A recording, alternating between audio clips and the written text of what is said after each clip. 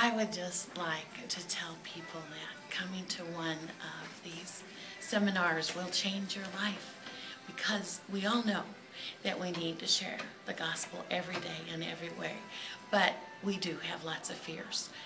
And it's so easy when we learn these ways, and especially I think the thing that changed me is these Gospel of Johns, and we have easy access to them now, and we can give it out, and we have the tools now, the resources, and I'm very talkative, and I meet so many people every day, and they tell me their stories, and it'll just be one more step to say, well, how do you believe?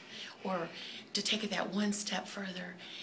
And so I just want to be someone who just doesn't talk about everyday things, but spiritual things.